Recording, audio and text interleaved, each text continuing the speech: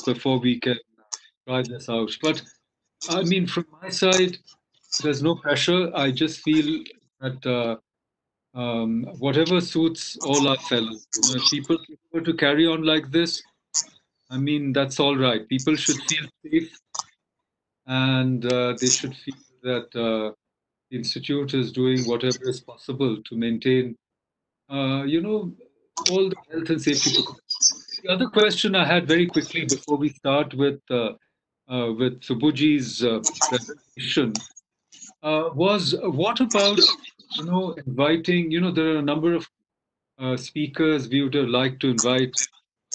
Under normal circumstances, they would have come to Shimla.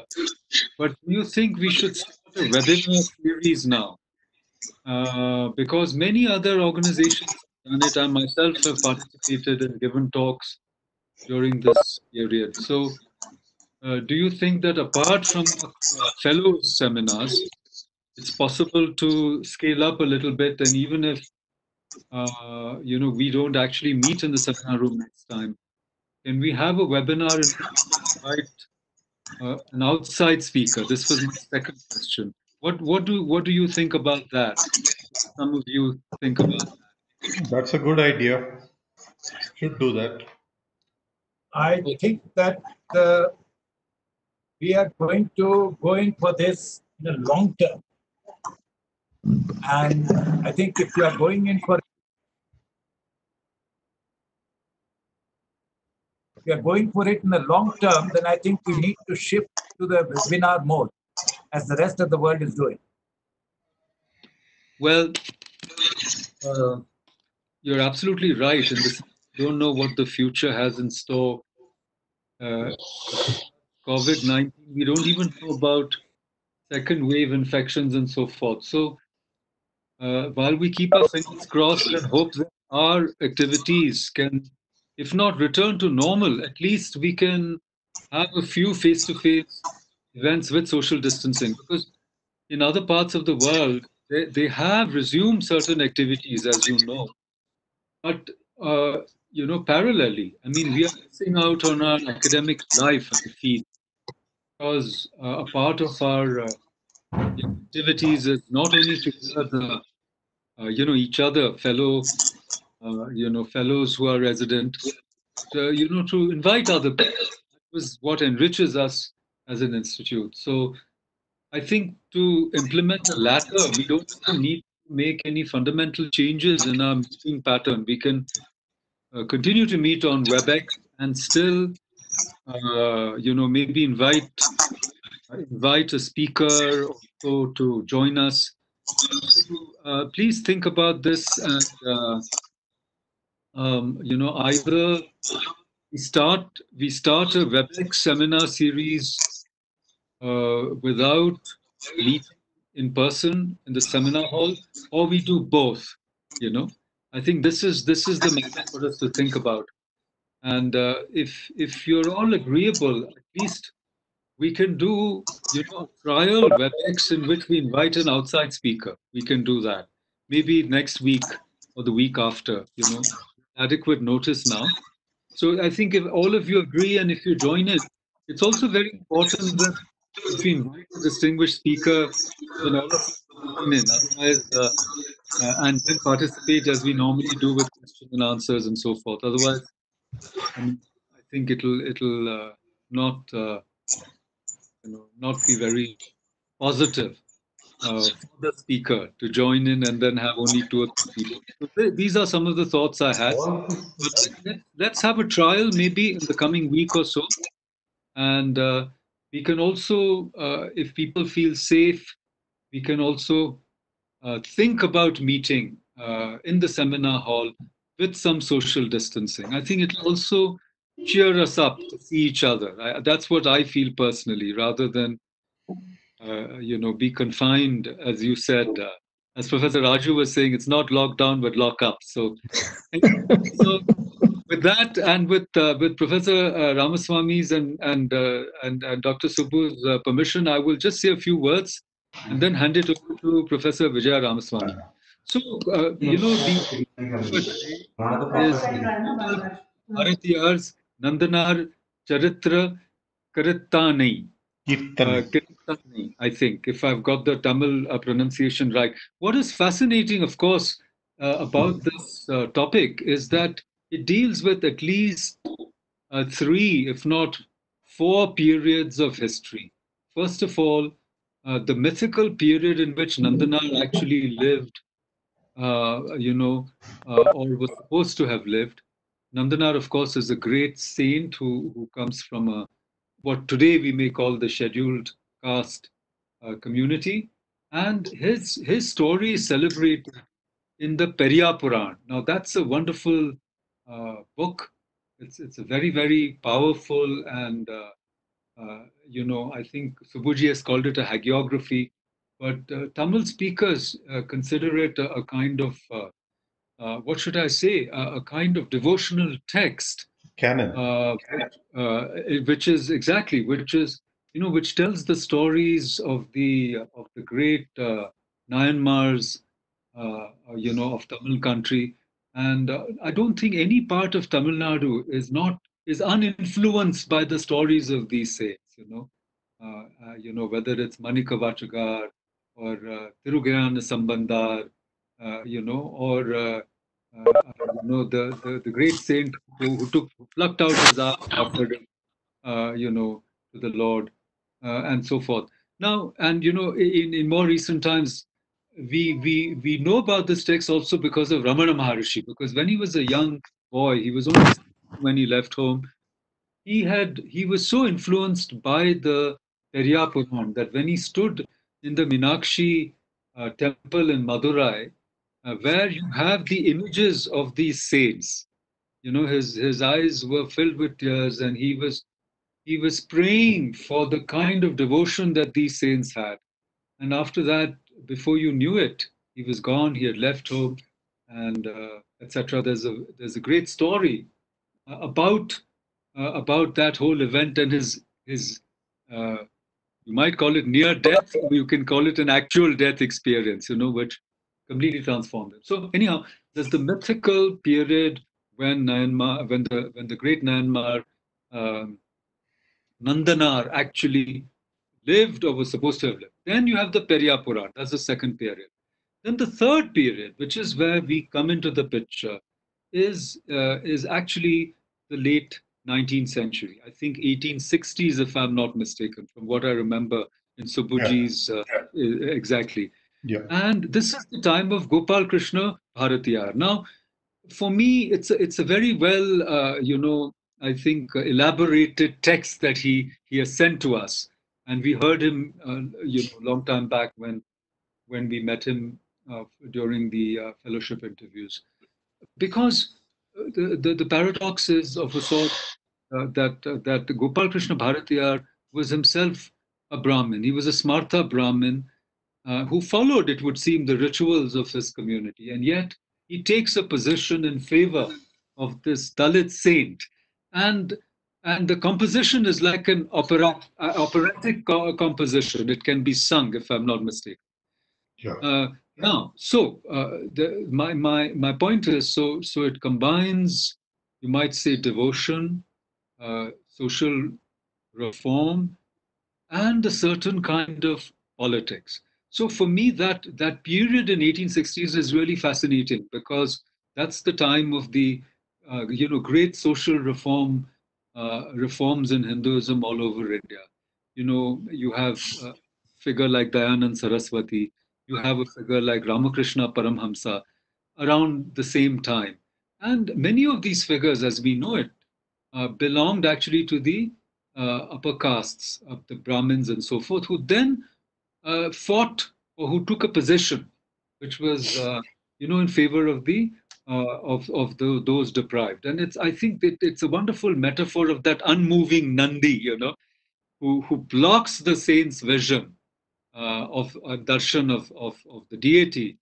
And I think, if I remember right from my reading of Periya Puran long back, I believe the Nandi was made to move by Lord Shiva. Please correct me if it's true. Yeah. And we have a similar story in Maharashtra.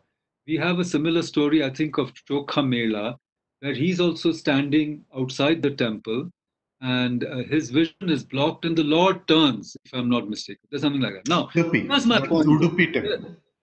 Udupi? Kanakadasa Okay. Udupi temple. Kanakadasa, but I think in the Maharashtrian saints also there is a similar story. I'm trying to remember it. I may be wrong. But here's my point. My point is that Subhuji's narrative on its own stands quite strong, quite firm, very combines social reform, the politics of caste and devotion, in a very effective way. But my only question is this: this is what I want to raise and then stop.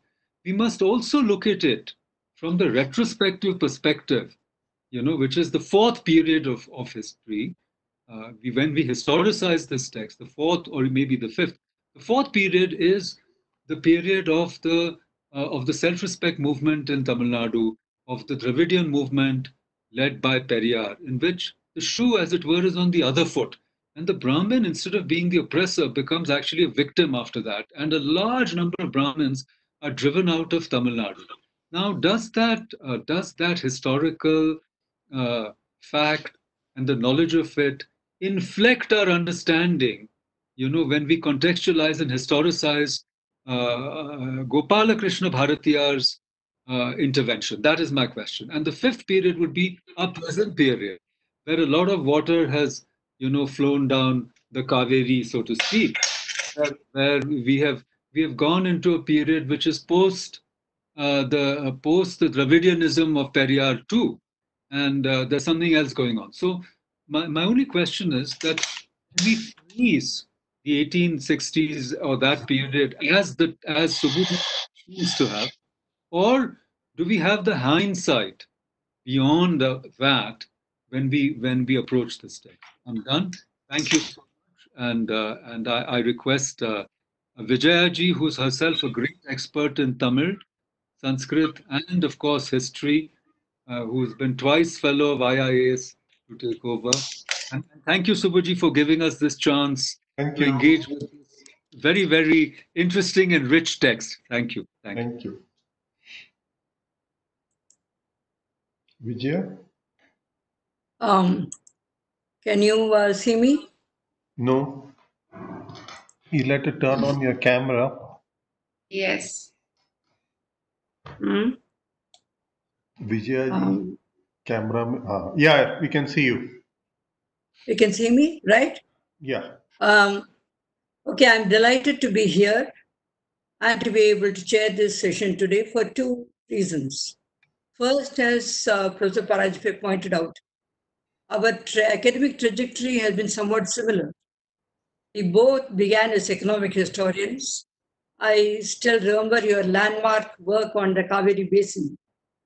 And from economic history, you moved to looking at the people, the social relationships involved in agriculture. And so it takes you on to agricultural labor and, in fact, connects immediately with Nandanār. And the third trajectory, or the third movement has been towards bhakti, towards devotion.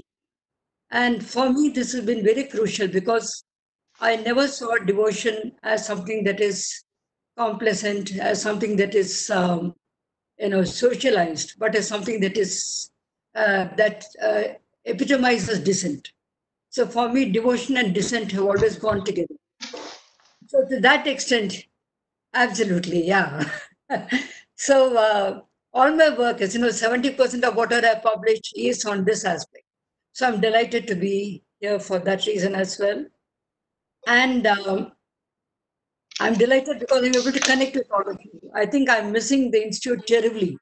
I'm just dying to get back. I keep pestering Ravindra as to what he can do for me. I'm desperate to get back. Yeah. So this is something that's, I hope soon, maybe another couple of weeks, I'll be back there. I feel so stifled in Delhi. Delhi is terrible. Yes. Delhi is sure hell. Right, Anyway, right. having Very said much. that, yeah. Having said that, I think I'll move on to talk about, introduce Subbu. He was an exceptional student at the CHS, of course, very much younger. But as I said, he did his work on the Kaveri Basin. And then instead of continuing as all of us did and following the same academic group, he moved out and chose to work in Ekalavya, and which has done tremendous work in the field of education, especially rural education, and in the Hindi medium. They have brought progressive ideas to those to the children studying in the countryside, and that textbooks are very, very highly rated. He went on to become the director of Ekalavya and retired. But his academic pursuits have always continued. And as I told you, he moved from economic history to social history. And now his present work on Gopalakrishna Bharatiyar comes as a very pleasant surprise to me, because I'm glad that he is making these linkages, which to me were always very crucial. So over to Subbu. And once you through media briefly, I must tell all of you, apologize if sometimes the questions are getting mixed up, because the first time we are trying this. This chairing, web chairing is something that I never seen. I hope it works. So over to Subbu. Thank you, Vijaya. And let me begin with a little thank you to everyone, to all of you to be here.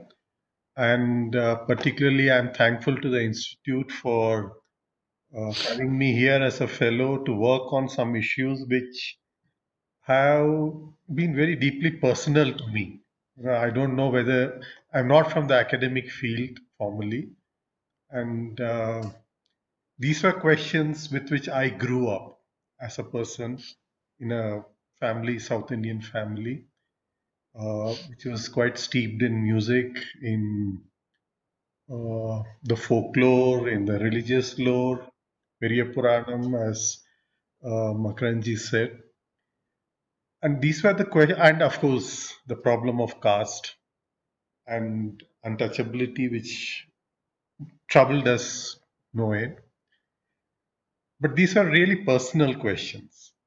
And I'm very thankful that I am allowed to the luxury of pursuing these questions here. And secondly, I would like to thank Vijaya for accepting to be the chairperson here, mainly because of two reasons. One, when I began my academic foray 40 years ago, Vijaya was there to lead me into the ABCs of Tamil history. And when I'm returning back to it after 35 years break, she's again that helping me with the same project. It's really nice to be with her and work with her. Okay, let me begin with what I'm planning to do today. Uh, I hope I can keep the time, and I will shift to the screen for a PowerPoint presentation. Hope that works.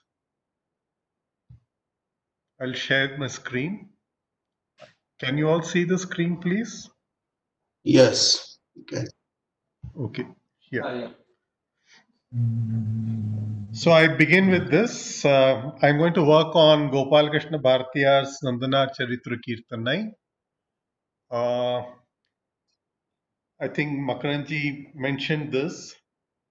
It's one of very popular songs of Gopalakrishna Bharatiyar, sung by almost every major Carnatic musician, which begins like this: the way Vali Maraithirukkude Malai Pole or Maadu Paduttirukkude. There's a huge bull lying on the way, and it's stopping my vision. This is a composition from Gopalakrishna Bharatiyar. Nandanār, a Dalit Bhakta, is standing in front of a temple, hoping to get a glimpse of the sanctum. That is because he cannot enter the temple, but his view is blocked by a massive Nandi, and he pours out his anguish in the form of a song. This is the temple, and you can see that if Nandanār were to stand, he couldn't even be standing just where the motorcycles are. He'll be standing right at the edge of the road, because that is the distance he has to keep to the temple.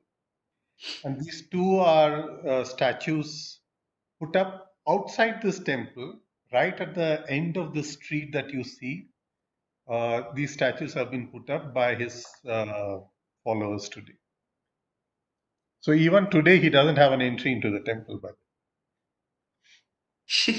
on hearing the song, the Lord ordered the Nandi to shift. So you can see that the Nandi here has shifted. Can you see the Nandi here? Or is it blocked by Vijaya? Can you all see the Nandi? Yes. Okay. Yeah. Thank you. So it's a huge Nandi, you can see that, and that opens the vision of the inner sanctum. Now, to me, this is very important because the three factors which combine, the combination of devotion, social protest, and aesthetics, whether in the form of a song or in the form of poetry or art, this combination has a capability to bring about change. And not just change in the world around us, but it changes the three components themselves. So this is the central theme that I want to explore.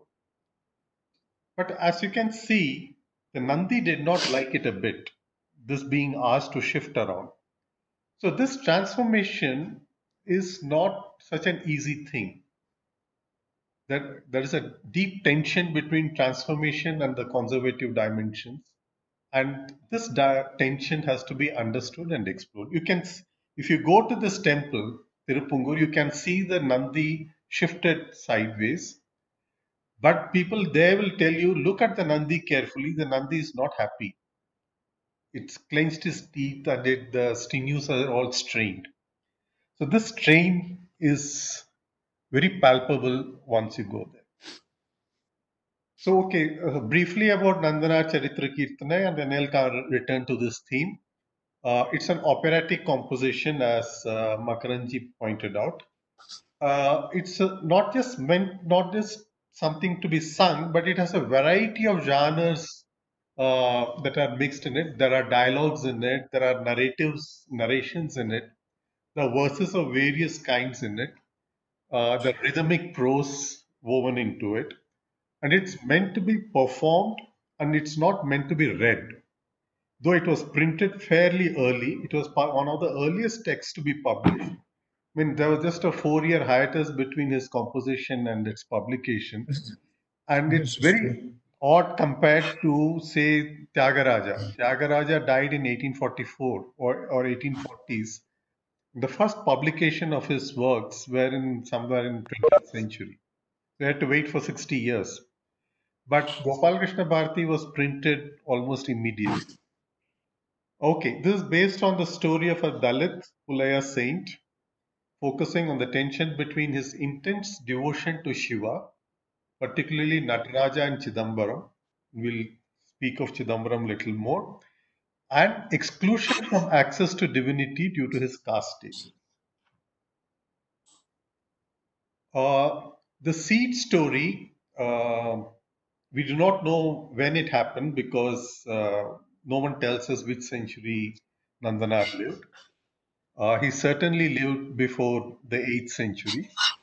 The Periya Puranam gives the first developed hagiographic, I would still maintain, account of Nandanār. It talks about his intense desire to have a darshan of Nataraja. Hesitated entering the township of Chidambaram because it had a very strong Brahmanic ethos around it. It still has. And he eventually goes there, but he doesn't want to enter the town. He still goes round and round the town. Shiva appears in a dream and tells him that he can shed his body by entering fire and become purified.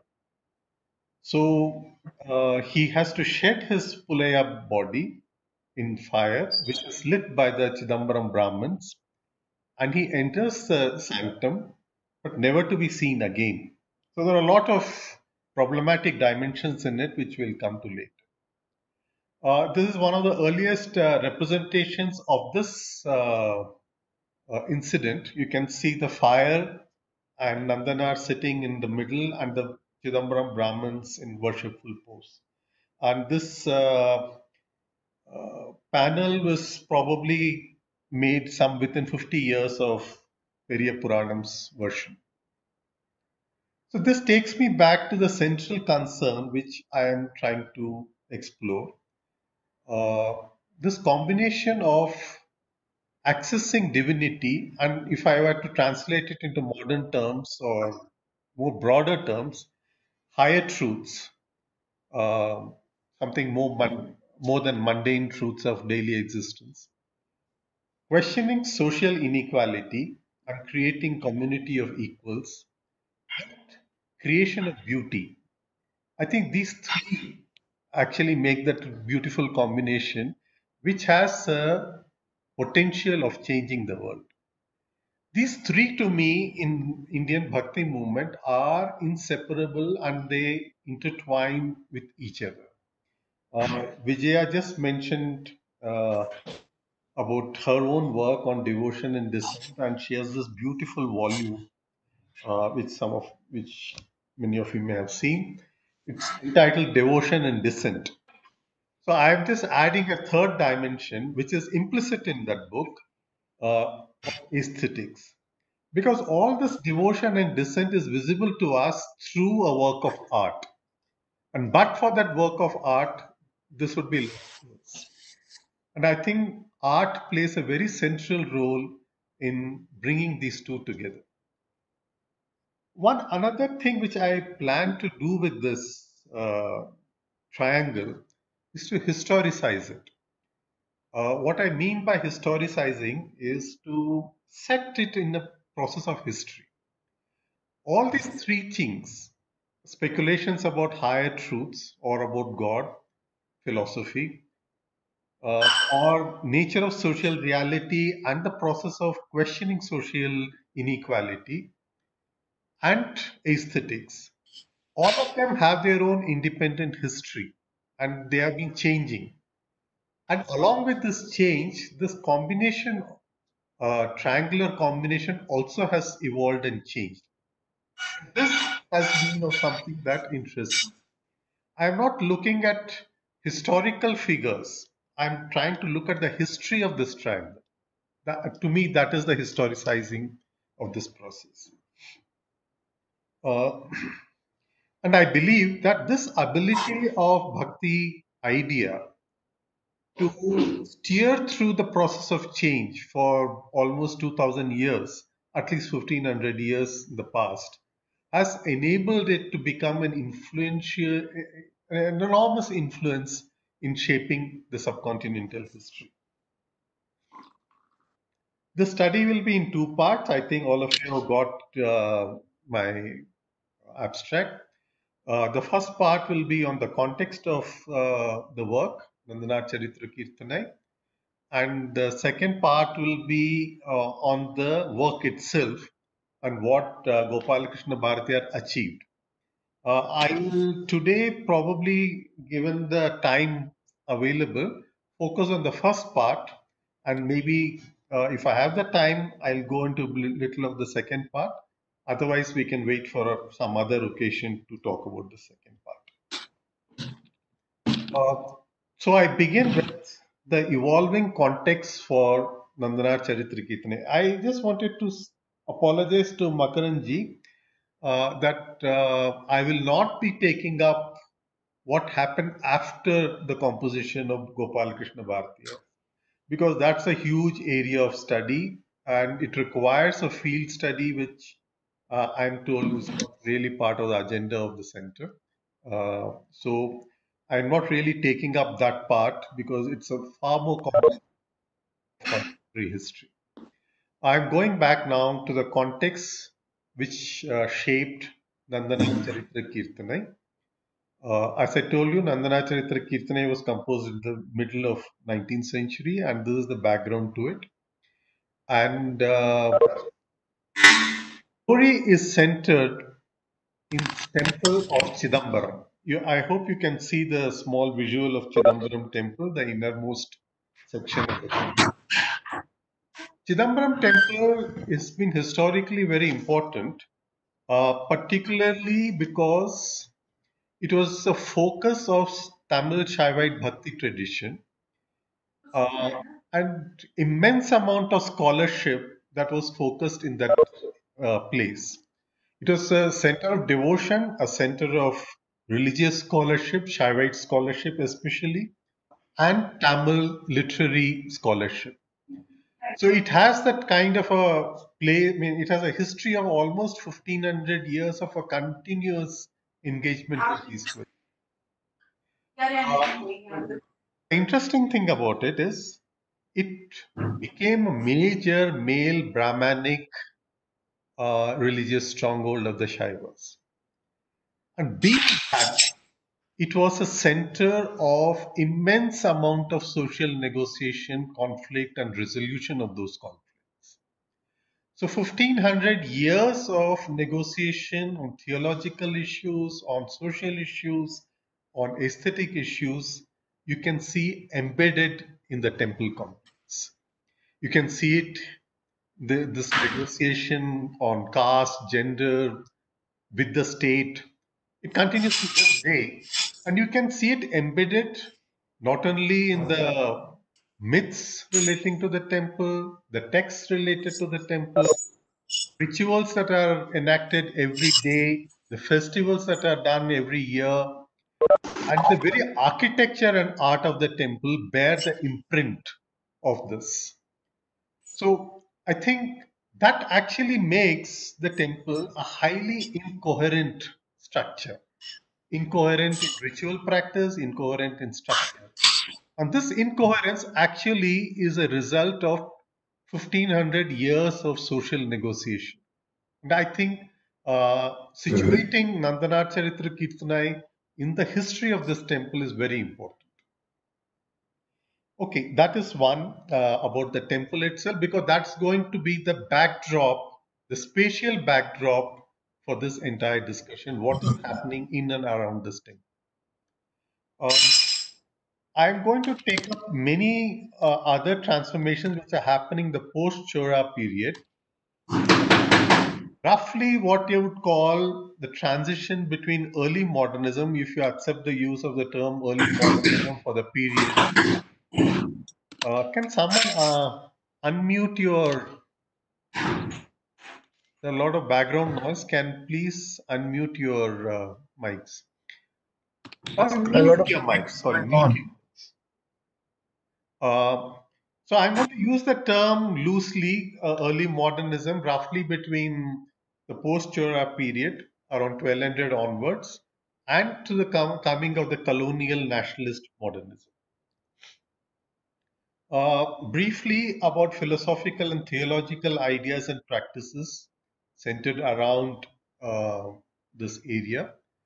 I will skip the other points. I'll focus on Tamil Shaiva Siddhanta evolution. All these other backgrounds are mentioned here. You could have a look at it. But Shaiva Siddhanta, as it evolves in Tamil Nadu, basically picks up the story from something like, see, there is an all India, pan-Indian Shaiva movement with its own agamas and other things, which is picked up eventually in Kashmir, and you have major doctrines being developed there in Kashmir. The most important figures in this are Sadhya Jyotish, and then following him Bhatta Narayana and Bhatta Ramakanta. These are the people who develop a theology of Shaivism, and they are all in Sanskrit texts. One of the hallmarks of this Shaiva Siddhanta text is that it is trying to position itself somewhere in between the Varnashrama system and questioning of the Varnashrama system. It opens the door for Shudras. For example, they allow initiating Shudras and women, but and they also allow Shudras to become gurus themselves, not the women though. But the Shudra can only initiate another Shudra. A Shudra will not be entitled to initiate an upper caste person. So that's the kind of negotiation they do with Varnashrama system. So this Shaiva Siddhanta was then later on sort of marginalized by a monist doctrine which develops in Kashmir. Abhinav Gupta and other people, we all heard of them. Many people have worked on it in the institute. When it somewhere around 13th century or 12th, middle of the 12th century, we see a kind of a flowering of Shaiva Siddhanta and Shaivism in Chidambaram back. Chidambaram, you have two important figures coming up around the 12th century. One is Maheshwarananda, whose Mahartha Manjari was referred to by Balramji the other day. It was a section which is in Maharashtri Prakrit. He had mentioned it in his talk. It's a very important attempt at synthesizing the different schools of Kashmir monist Shaivism and trying to relate it to Nataraja cult of Chidambaram. And this was being written in Chidambaram itself. Almost around the same time, there's this person called Aghora Shiva who revives the orthodox Shaiva Siddhanta, which is a dualist Shaiva Siddhanta, which doesn't accept that ultimately there's only Shiva. It accepts the reality of the world, it accepts the multiplicity of the souls, and it accepts the supremacy of Shiva himself. So it's Shaiva Siddhanta is revived in Chidambaram by Aghora Shiva and his followers. But somewhere around the 13th century, a break comes. The break comes in the form of what we call Tamilizing the tradition. They abandon Sanskrit as the vehicle of communication and they adopt Tamil as the vehicle for developing their doctrines. So a new doctrine and a new canon is formulated from the 13th century onwards, which is a Tamil canon. At the beginning of the Tamil canon, they put in the Tevaram Bhakti hymns and the hagiography I talked about, the Periya Puranam, at the end of that. So this is a new canon that is formed, which is Tamil, and that canon becomes the center of Tamil Shaivism. Along with this canonical literature, a second set of canon, which is called the Meikanda Shastra. This is the Shastras relating to Shaivism written in Tamil by four major writers, starting from Meikandar, who probably was a 12th century person, ending with, what's his name? Umapati Shivacharya in the 13th century, in the beginning of 13th century. Umapati Shivacharya was the most prolific of all these. He wrote very influential works, not only in Tamil, a lot of them in Tamil, but also in Sanskrit. And we are told that he was a Dikshita Brahmin from the temple complex, was excommunicated for being associated with the Shaiva Siddhanta gurus. He walks out of the temple. He becomes an important Shaiva Siddhanta leading figure. We are told that he gives Diksha to two kinds of people who are very different. I mean, apart from a host of Shishyas which he had, he gave Diksha to a Dalit woodcutter who is to come to the temple. And he gave Diksha to his own wife. But strangely enough, both of them lose their lives. Both the wife and the woodcutter.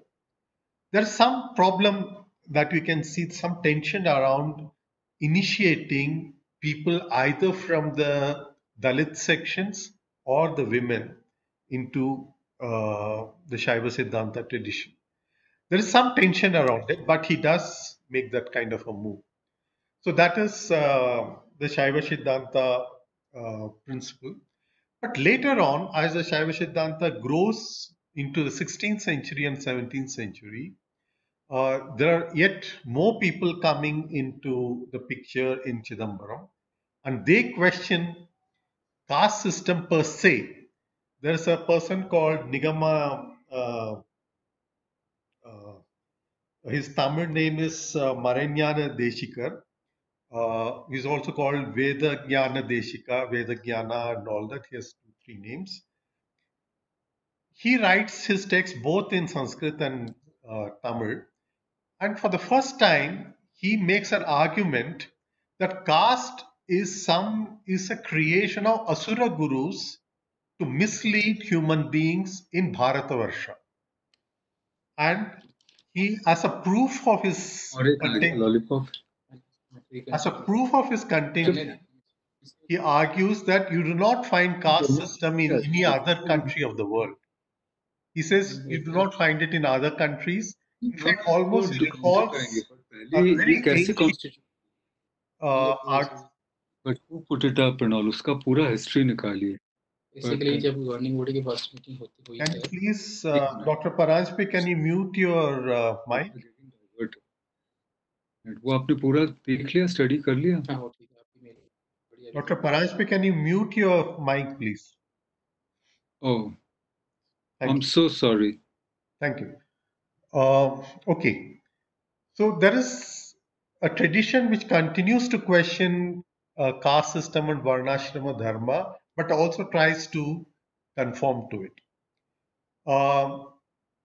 This conformation dimension actually comes from another angle, the development of Smartha Brahman ideology.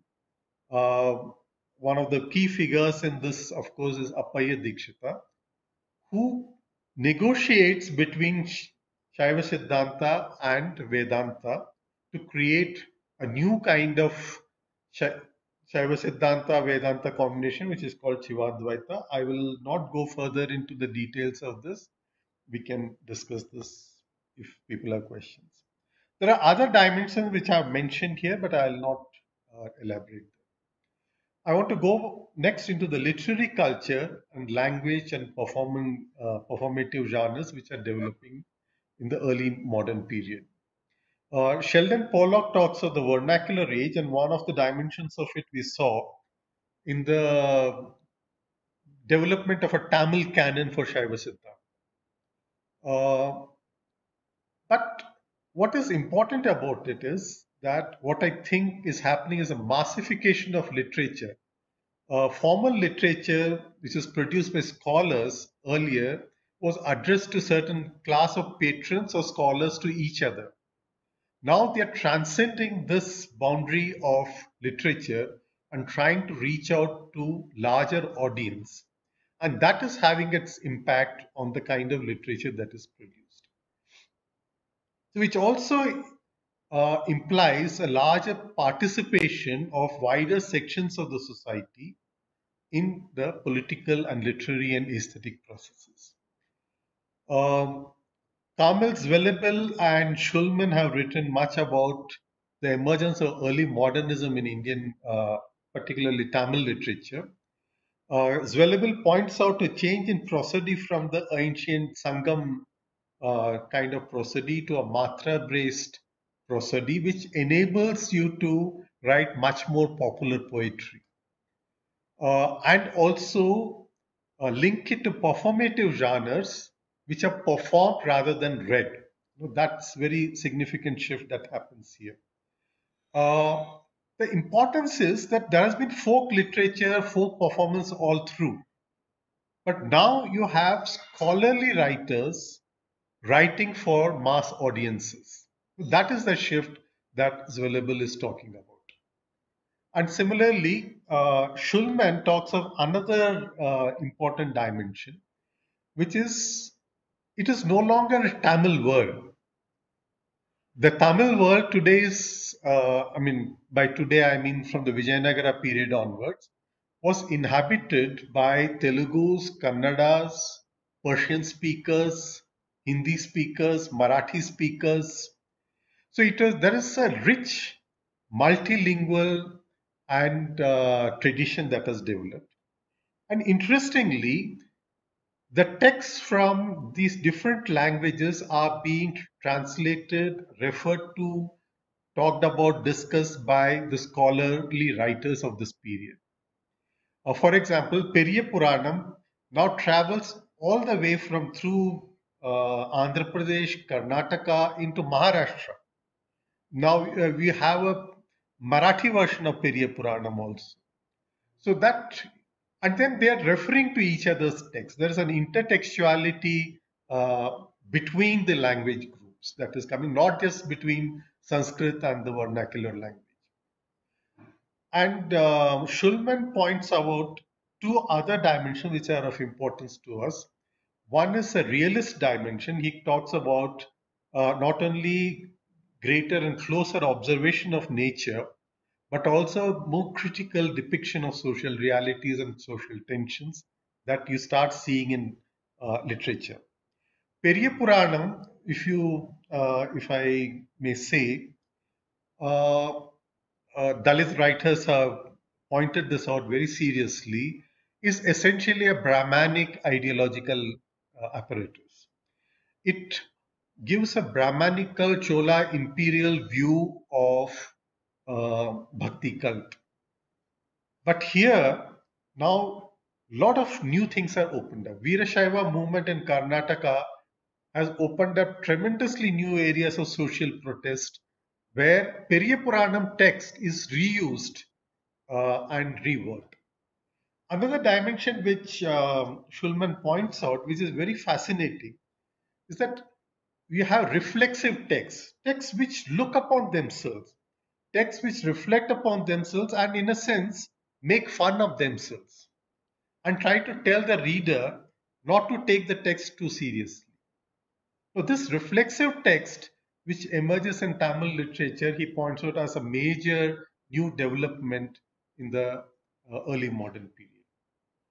When you come to shift to a modern period, let us say the coming of missionaries and the colonial administration, you will see a very distinct prudishness.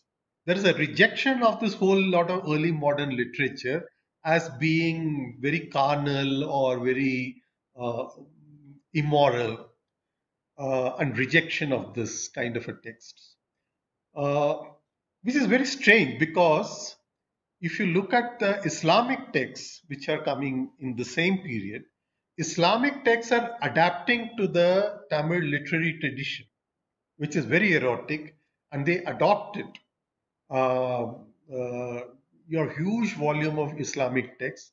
But when you come to Christian texts, there is an enormous amount of prudishness which creeps into the literary culture. And that influences the 19th century writers because now they're withdrawing from eroticism and trying to go back to some kind of moralizing.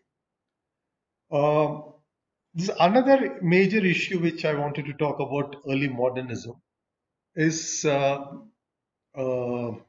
issue of languages. Tamil is a diglossic language where I hope people are not too it's a diglossic language where the same person will speak in a two different register. The register which is more formal, more appropriate for literary and formal context. But when the same person talks to his own children or wife or servants or to each other, they will be talking in a different register. It is not just aap or tum kind of a difference. It is not a dialect difference. It is the same language which is spoken in different registers. This actually creates a distance between people because most of the people who are not formally trained, who are not formally educated, do not pick up the higher register. So that is one social distancing which happens in the diglossic linguistic structure. Tamil is one of the few diglossic languages in India. Bengali comes nearby, but linguists do not really take Bengali as a diglossic language, but they place Tamil as a typical diglossic language. Along with diglossia is the emergence of what I called the multilingual literary culture, I just talked about it, and the population is also multilingual because of the intermixture of linguistic groups which happens during the Vijayanagara and the post-Vijayanagara period. So there is literary polyglossia. The writers, a normal writer is adept in at least 3 to 4 languages and literatures of 3 to 4 languages in the early modern period. Then yet another kind of variant of language comes, which is called the Kachari language, which is the language of the administrative court where transaction is being done. Because there is a mixture of a number of languages, administrative languages, Persian, English, Tamil, Kannada, Telugu, they are being mixed up there. Yet another kind of language grouping will come from different religious traditions. Vaishnava tradition comes with what is called the Manipravala tradition, which has a high mixture of Sanskrit. Christians have a very ambiguous kind of a language, which is trying to place itself between the diglossic structure of Tamil and also trying to translate the Latin texts into Tamil. So the typical problems of translation creep into the Christian usage. Islamic texts obviously use huge number of Persian Arabic words, and it is written in Arabic script. And then you have the Shaiva Tamil. So they are all competing in some ways and debating with each other, which is the real Tamil. This period simultaneously creates anxieties over loss of purity and the higher register of Tamil language. And this is the time when Tamil nationalism is emerging. And in some ways, it is fed by and fueled by the Shaiva Vellala community, which tries to posit Shaiva Tamil as the standard Tamil. So you have a rich debate going on the question of language. Okay, then the performative genres. This is a period when there is a major shift in literature from being just to be read by fellow literate scholars or the patrons. It is meant to be addressed to all and sundry, and it is to be done in the form of theatre or performance. So there's much has been written recently about performative literature as distinct from literary literature, and I'm drawing upon this kind of scholarship. This is particularly because they are addressing a very large audience.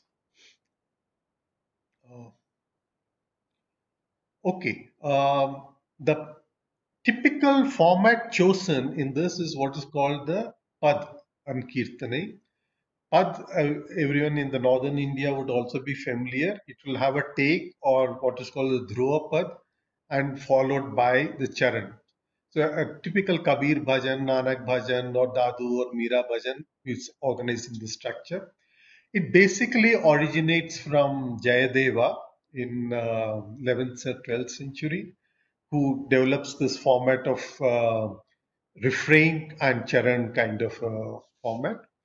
And it is developed in Tamil Nadu between Tirupati, where Annamacharya is the first to practice it, into a tripartite structure or three-tiered structure of Pallavi, Anupallavi and Charanam. This is very important because Pallavi is a kind of a refrain which keeps repeating. So you're coming back to the main theme of the idea and you explore the other dimensions of the idea in the Charanams. Anupallavi basically elaborates the Pallavi idea both musically, aesthetically, and also in terms of the content of the idea. So this three-level development becomes very central to Carnatic music subsequently. This begins around 17th century.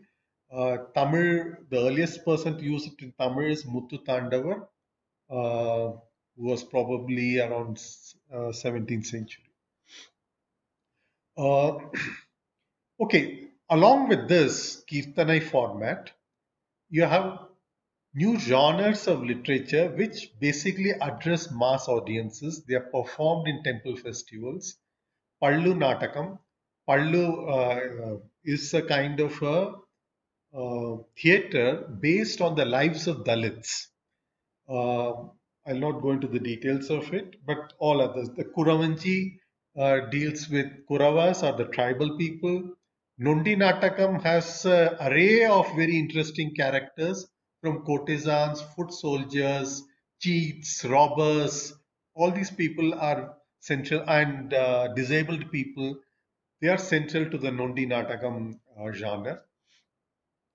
These are all marginal people coming into the performing genre that is emerging in the early modern period. And on parallel to it, within the Brahmanic tradition itself, you have Nama Sankirtana tradition, which is trying to reach out to the larger audience through collective bhajan singing. Okay. So all these involve not just, these are not folk literature. These are literature written by serious, accomplished scholars trained in long history of Tamil literature and multilingual literature.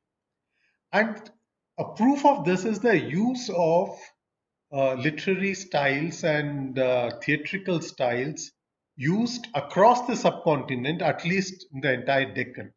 You will have the use of Lavani, Khadga, Gawai. These are all used in North Indian music and Deccani music, which are adopted in Tamil also. Okay, I'll skip the next part and come to the last part of my thing on the third dimension that I was going to talk about, which was untouchability and aggressive slavery, and how that interacts with these three processes. Social structure in India, particularly South India, was in a flux from 13th century to 19th century. I'll not go into the details of the social history of this period, but I'll just talk about a little about Dalitness or the kind of dehumanization that untouchability specifically imposes. It's an extreme form of internal othering maintained by coercion and loss of freedom, and this has to be kept in mind. This internal othering is essential to this society, which is based on a notion of purity and pollution and putting Brahmins at the top of the hierarchy. If you want to have Brahmins at the top of the hierarchy, it is essential to have a mirror image of something which is not Brahmin, which is the other. And that other has to be within the society. It cannot be, this is what the Yavanas do, as earlier on did, or the Milechas. It's some kind of a Milecha within your own society that creates that contrast. So it's essential to maintain that social order. And it can only be maintained at two costs. One is extreme form of coercion, that is one. And there's a second cost, which is paid by the upper caste themselves, because they have to, once they conceptualize the otherness as some form of loss of humanity, they have to revisualize all human beings as without humanity. So this is the kind of literature you will find, say, in Tamil Bhakti movement, where every saint will call himself, I'm the worst of the dogs. I'm not even a human being. You, in front of the Godhead, and please remember that God and the king in South Indian Bhakti tradition are almost equivalent. So reducing a human being to a non-human existence is actually an extension of this othering of the Dalits within the society. Okay, once you other the Dalits, it becomes, and you subject them to coercion, a next extension of it is to convert them into unfree laborers to produce. So this is the other dimension of South Indian untouchability, particularly in the wet irrigated area, where you will find significantly higher proportion of Dalit population compared to other districts. So here you will find Dalits who are dehumanized and forced to work under subhuman conditions in the fields of the upper caste people. And this whole system is maintained through what is called Mirasi system. Before the coming of the Persians, it used to be called the Kaniachi system, where the landholding community as a whole has a dominating, controlling role over the community of Dalits. So it's not a kind of an individual relationship, it's a collective domination, it's a collective helotage, as many people have called it. So somewhere between the Chola period and the late Vijayanagara period or Nayaka period, this collective helotage is being transformed into some kind of individual bondage or slavery. The dimensions of this process are not clear because we are still trying to understand this. How collective slaves get transformed into slaves of individual landowners. This also happens as a parallel process to breakup of collective landed property that happens in the Vijayanagara and post-Vijayanagara period. But the contours of it are still not very clear. Even as this process of transformation from collective helotage to some kind of a slavery is happening, the Dalits are emerging into the public sphere as actors. They are now part of larger political process, which basically means that there is a major change in the position. What exactly that means, I still need to work it out for myself. That because the Dalits are emerging in literature, I told you about the Pallu literature. They are emerging in the rituals of temples. They become the major people who are to pull the temple chariots. They have an important role in various temple functions. Their role in the public sphere is increasing. We find the Dalits being mentioned as witnesses in major inscriptional transactions. So there is a shift. And we also see for the first time Dalit women become visible. In Pallu literature and other literature, you start seeing Dalit women. In fact, one of the most fascinating piece of literature is a Telugu piece written by a Maratha king in Tanjavur, where he talks about a Brahmin falling in love with a Dalit woman and he's making advances on her, and that is the story. And this is supposed to be performed in a temple festival. So this is the Dalit women are becoming more and more visible. Now, with the coming of the British, with the coming of Islam, with the coming of missionaries, you have new gazes on this whole phenomenon of untouchability, new frames of looking at it, new methods of measuring untouchability and the conditions of Dalits. Briefly, I think I'm finishing my time, so I'll briefly go over. Okay, I'll skip this part. You can, many of you have the text with you. I'll probably end here and just say that Gopalakrishna Bharati was situated in this context. There's a transformation of theological philosophical ideas giving rise to Shivadvaita form of Smarta Brahmanism, a kind of Vedanticized Shaiva Siddhanta on the one hand, on the other, and which also incorporates huge amounts of tantric Shaktaism also in it. That is the theological philosophical development, which is also simultaneously questioning caste system and trying to make it more accommodative. Then we have a major transformation in the literary culture, where I called it a massification of literature and emergence of early modern trends. And thirdly, a transformation of the untouchability and agrestic slavery, which in some ways is giving rise to a greater public presence of Dalits. And it is in this and the emergence of colonialism, which is bringing totally new perspectives. Colonialism relies on the landlords and doesn't want to disturb agrarian slavery. It doesn't want to disturb untouchability operating in the ground reality. But at the same time, it is disturbing to them ideologically to find human beings treated so. So there is this tension both within the British administration, within the missionary establishment, and people associated with that. It is in this context that Gopalakrishna Bharatiyar is writing his text. What he does with it, I'll leave for another occasion. Thank you. Vijaya, can you take this over? Yeah. Thank you very much, Subbu. That was an amazingly multidimensional presentation.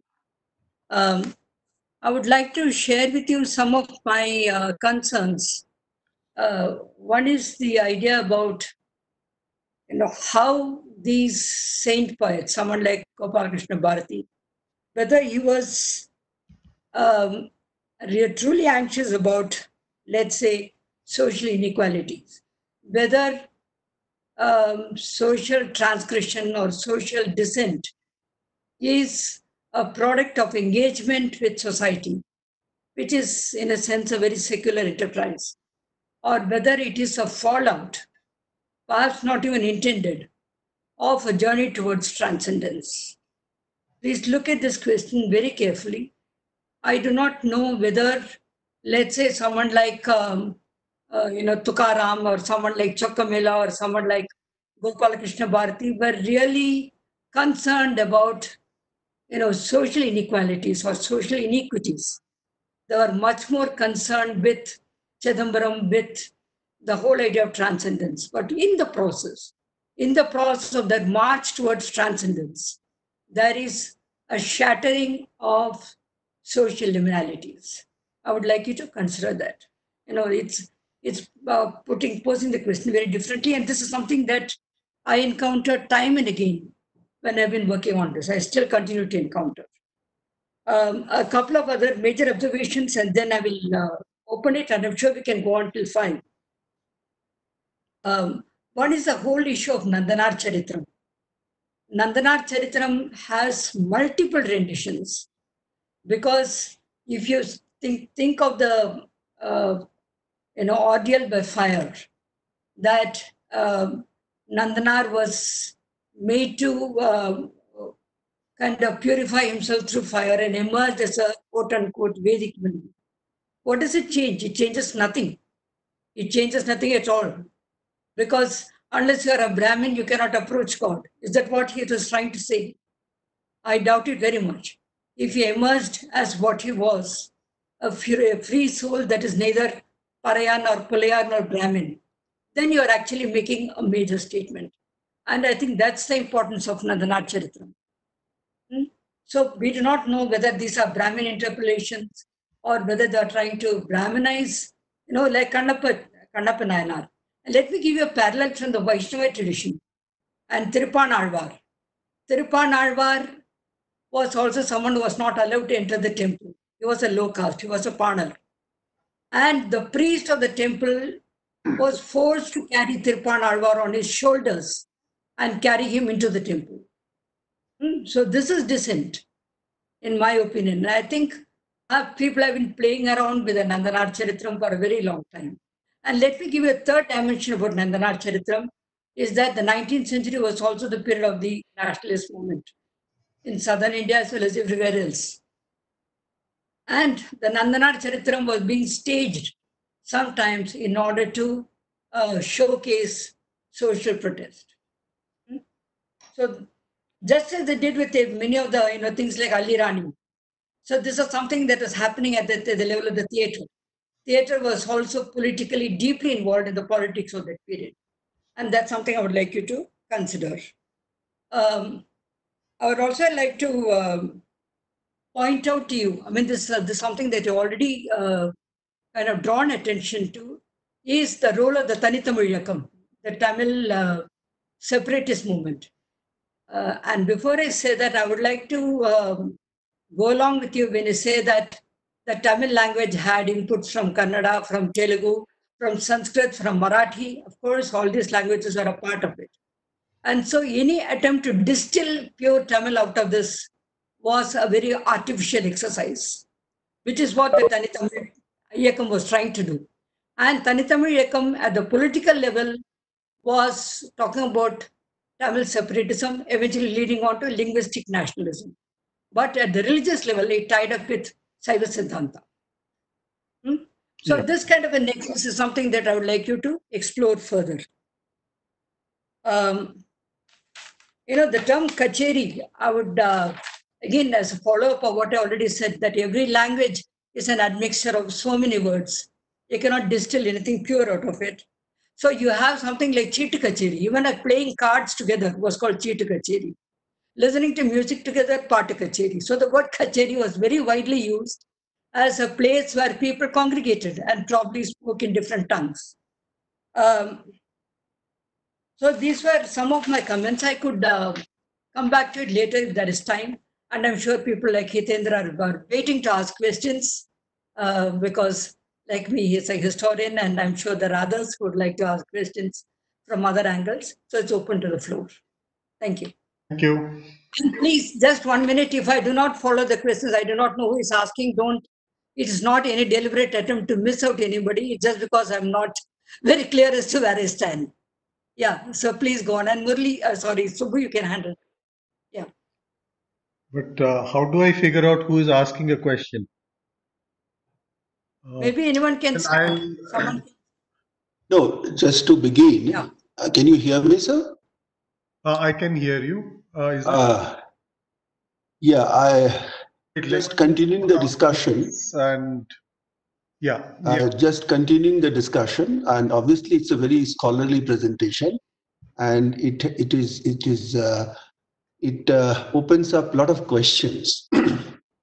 But for me, the basic question is, which is in a way continuation of what Vijaya Ramaswamy has already stated, that this kind of a take actually brings into focus one basic question, and that question is the human consideration towards the Dalits, removing the Nandi and coming and giving access to the wisdom or equality or whatever new kind of aesthetics, whatever you say. Was it coming from good Brahmins who are deeply rooted in their own devotional exercises or some kind of transcendence or whatever you call it? Was it coming due to that, or it was because of the social engagement or the kind of pressures which can emanate from society to put pressure? This is, for me, this is the basic question. And when I expect someone from you a different kind of a take on this whole subject, I get slightly disappointed because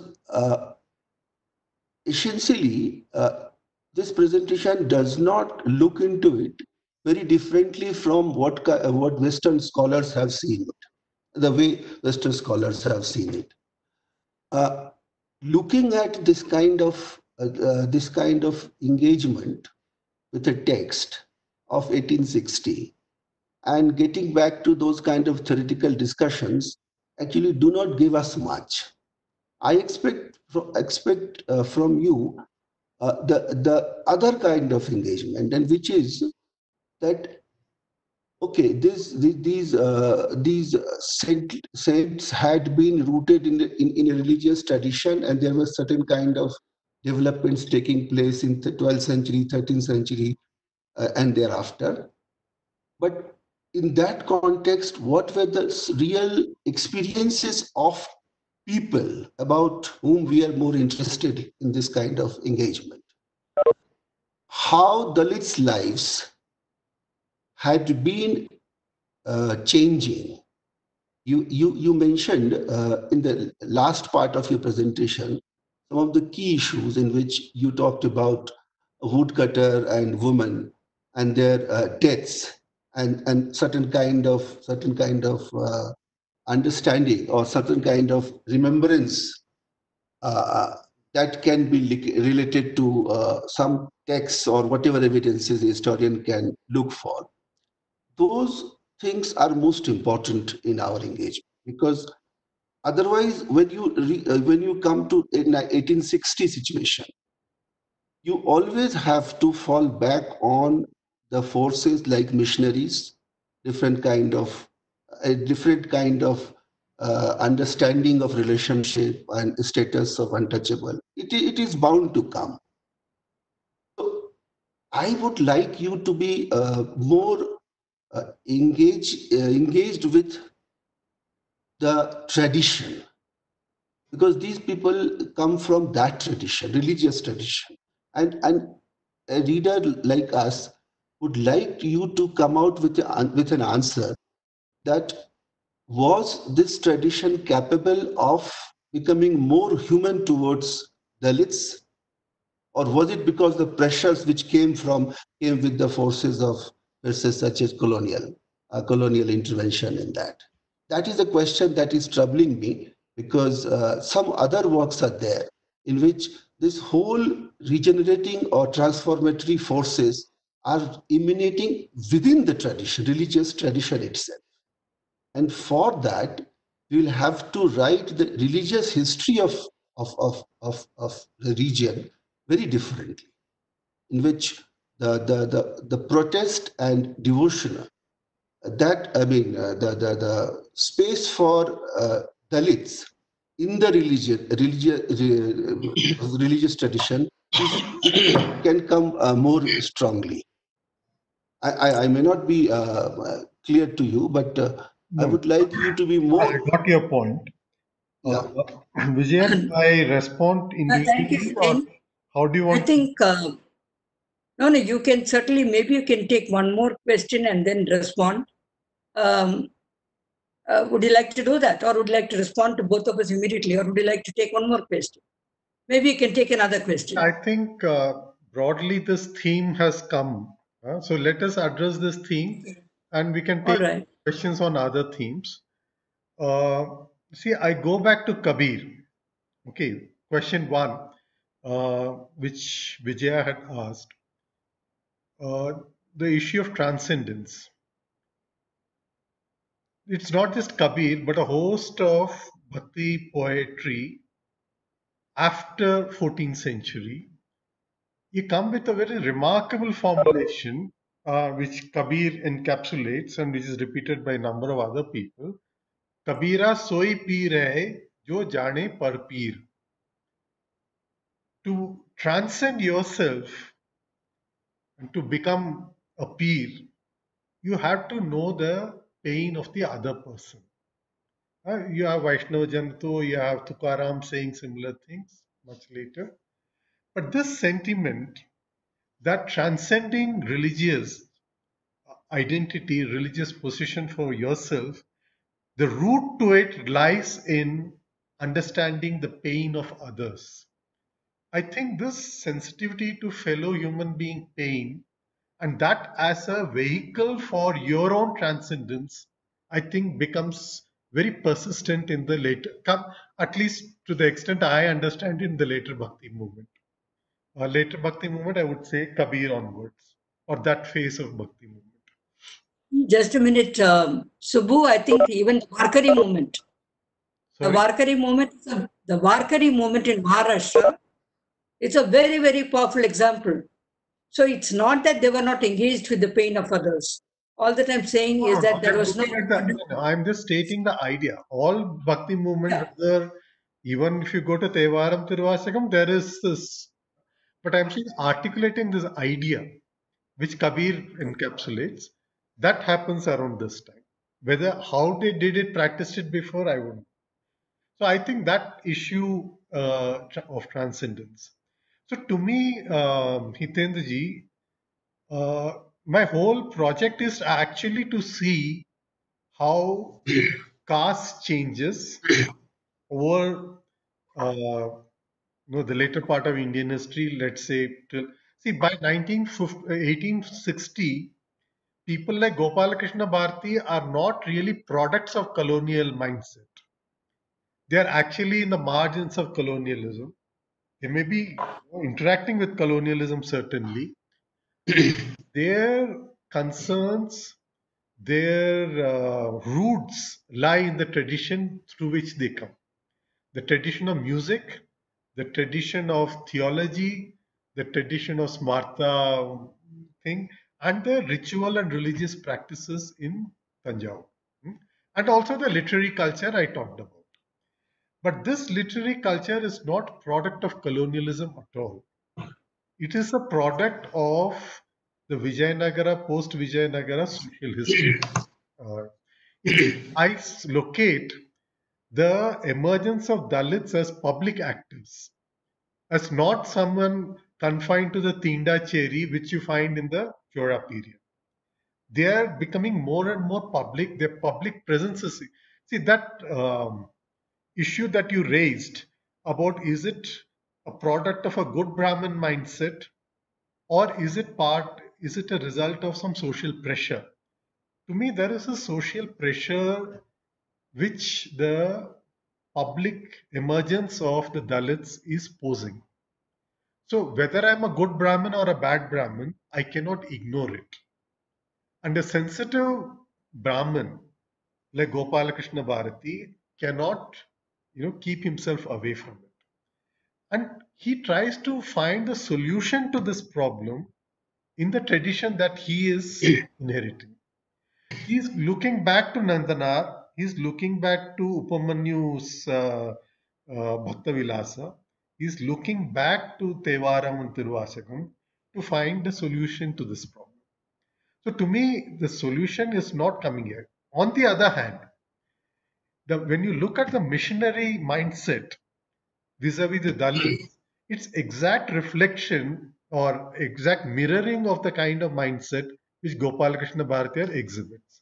The mindset is very simple, that you may be laboring for the upper caste in the fields, fair enough, but you have an access to spiritual good.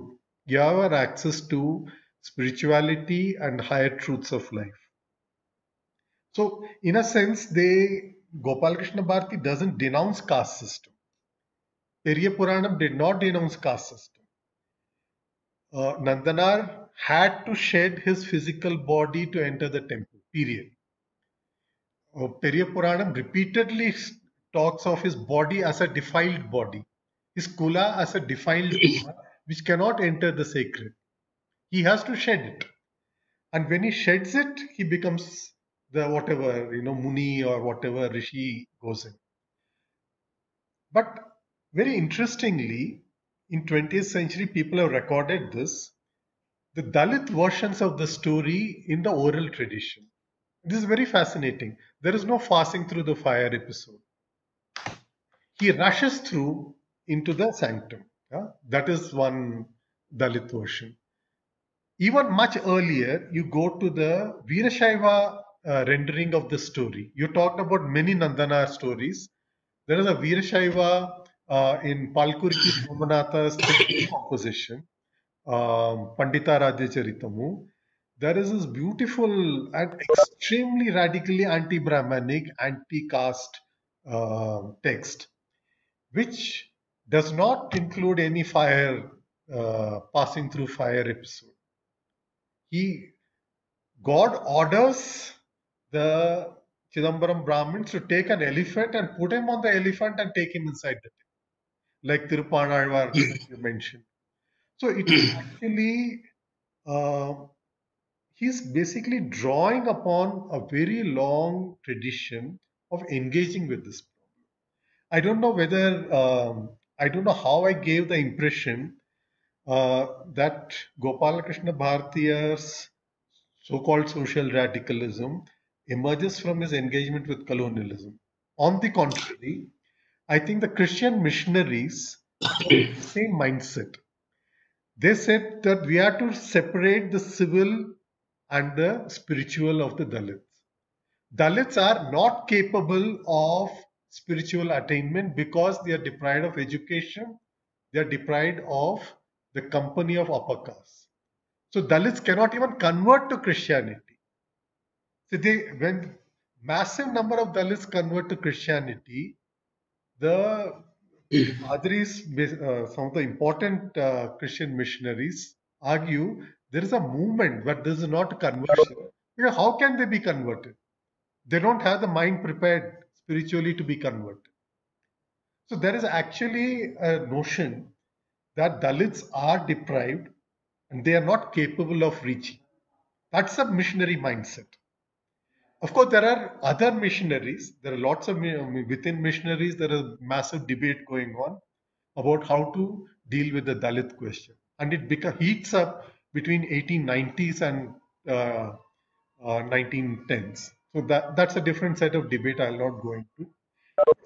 Predominant missionary attitude towards Dalits is one of deep suspicion of their ability to actually even become good Christians. Sorry. Thank you. I think I would just like to comment for a minute. The conversion question is something that you'll have to look into deeper, because we're looking for numbers. And Dalits made very good numbers. If you look at the Mukhavar community or the Kaikola, they were converting them en masse. It didn't matter what they believed in, eventually they would have separate pews in the church. But in terms of numbers, they are very important. I think we have a question here from Professor Chahal and probably one from Professor Narayanan. Professor Chahal's question is, how would you contextualize non-Brahmin movements which arose around the same time in Bombay and Madras presidencies, vis-a-vis your research on Nandanār Charitra? And Professor Narayanan, I think, could articulate his own question. No, but can I respond to Chahal's question? Certainly, certainly, please. See, one of the backdrops for my study will be Ayodhya-Dasar. Ayodhya-Dasar is one of the earliest Dalit activists, and he is active from 1870 onwards, and around 1868 or 1870 comes out with a manifesto which says Dalits are not Hindus, and he begins his work. He goes to Chennai, meets Theosophists who introduce him to the Sri Lankan Buddhists. He gets converted to Buddhism and he recasts the whole narrative about Dalits in South India. And he writes prolifically till his death in 1914. So this will be one of the contrasting points where I would like to compare what I'll call internal Brahmanic attempt at handling the Dalit question and a Dalit protest angle about handling the Dalit question and the Dalit relation. The same Nandanār story is retold by Ayodhya-Dasar in a Buddhist term, which is very fascinating, but I'll not go into it now because it's a very complicated exercise to see how Ayodhya-Dasar reinterpreted the Nandanār story as the story of a Buddhist king who was killed by the Brahmins. So that's a different kind of a story. But that narrative is going to be a backdrop to understand Nandanār Charitra Kīrttanai. Professor Narayanan? Yes. Can you hear me, Subbu? Yeah, very well, please. Thank you, Subbuji, for a really fascinating presentation. All the more so because I'm very interested in music, in Carnatic music also, and the history of music. So if I may just kind of divert the discussion a little bit away from the historians and history, we have a plethora of them. So let's try to kind of shift it a little bit towards the question of music. One thing that I have noticed, and it's not just with Carnatic music alone, but in the whole of South India, I think it applies to North India too. The entire Bhakti movement has been primarily performative in nature and also quite steeped in what one would call popular culture of music. And where the music, the form of the music itself, probably much more so than what it actually says in terms of content, in terms of the devotional content that is present there, the form of the music itself and the form of the performance itself made it accessible not just to an elite or a Brahminical audience, but to what one would call a populace at large. And this was where the real breakthrough or the real shift of the aesthetic culture comes in. And when you actually take up the question of, as you said, the creation of beauty, I would probably suggest, I would suppose that you might want to look at what are the paradigm shifts that actually takes place on the aesthetic plane. For example, one little point which can be looked at is that this is one of the major operas called the Nadakas, which, in the Carnatic music canon. The earlier two being Nauka Charitam and Prahlad Bhakti Vijayam, both by Tyagaraja. And this comes around 50 years later. Now, one thing that has always intrigued me is, what about the form? In fact, if you look at Tyagaraja, continuing on with the Sampradaya Bhajan, the Nama Sankirtana tradition, which actually percolated down into Tamil Nadu from the Maratha regions, and in which more than the musical element, so to speak, musical element in the sense, the formal musical element, it was much more the ideas that were being being communicated. But with Tyagaraja, the form of the music, especially in terms of the operatic tradition, becomes important. Now, what about Gopalakrishna Bharatiyar? Is there a considerable shift or a change in that musical form, in the form of the opera itself, where in a certain manner of speaking, it is not just in the ideas that are being expressed. It is not just probably in the way in which the devotion of Nandanār is being expressed, but much more so in terms of the musical form that it gets altered, where the change takes place within the tradition itself. The reason I'm asking this is because, for example, if you were to go a little bit further back, the case of Kathakali as a performance genre, Kathakali is also credited with the idea of actually making devotion a non-Brahminical and even the temple premises or the temple culture itself non-ritualistic and much more based on devotion. But in a strange manner of speaking, even while such accessibility was clearly there, in a latent fashion, it was also buttressing the caste divisions, the hierarchies, by a particular format of costuming and makeup, which clearly followed this, top-down, system of gradation, so to speak. So I'm just wondering whether a look into the form of this particular work, whether it departs from Tyagarajas or whether it departs from the musical tradition, would offer a possibility, as you said, of looking at the shifts and or whether there is a deeper ambivalence that is present there. As you said, Nandanār doesn't, Puntanam, for example, was able to go with his body into heaven because he was a Brahmin. But Nandanār cannot do that. He has to cast aside his body if he wants to sanctum sanctum. So I think that ambivalence may probably also be very indicative of what one would call that moment of modernity. That moment of modernity where you want to turn away from tradition, you want to reconsider tradition, but at the same time, you're also held back by certain aspects of that tradition. Thank you. This is not a question, because it's a very interesting question, and I've been thinking a lot about this. So can I just come in for just 1 minute? Yeah, please. Just to add to the point, because you have Tyagaraja's kritis, which are structured. You have Pallavi, Anupallavi, you have Charanam, which you pointed out. But you have the Nauka Charitram, which is not structured. Similarly, Gopalakrishna Bharati has Nandanār Charitram, which is performative, but you also have his kritis which are structured. So the same composer is using two different genres. Would you also like to respond to that? Yeah. I have not studied Nauka Charitamu very carefully, so I cannot do not want to comment on that. But the other issues I would see, there is a parallel process of transformation happening in Carnatic music. Let me say between 19th and 20th century, there is a major shift. In 18th and 19th century, Carnatic music was essentially practiced by Devadasis and Melakaras. And most of these performances were supposed to be enacted by these people, Melakarans and these people, and by extension to other range of people. 19th century or in the beginning of 19th century, you have the Bhagavata Mela being initiated in Melattur. You have this Namasankirtana tradition coming in. And there is a major shift in the patronage to musicians.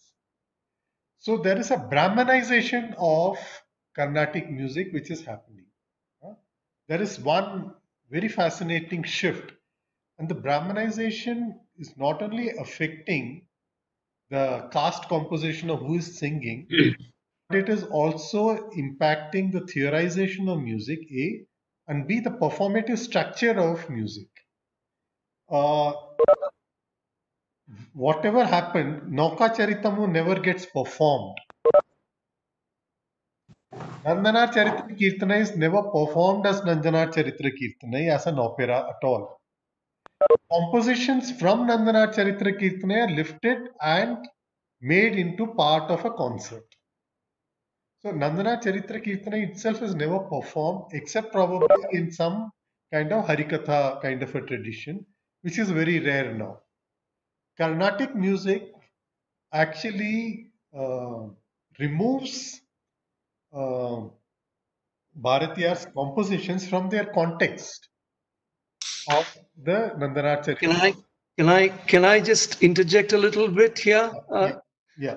There have been attempts to actually perform Nauka Charitam, even in the 19th century, and of late, I mean, from the 1980s onwards, there have been several attempts to actually perform Nauka Charitam, probably not Prahlada Bhakti Vijayam.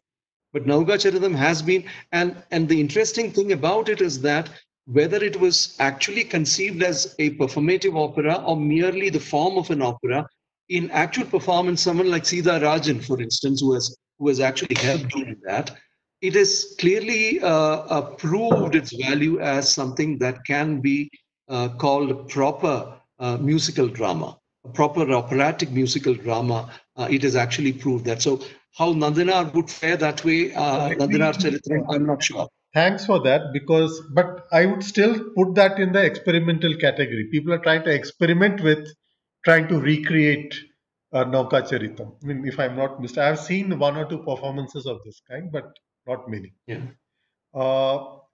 What happens to Nandanār Charitra Kīrttanai? If you look at Nandanār Charitra Kīrttanai as a composition, it has a wide genre of literary and musical forms.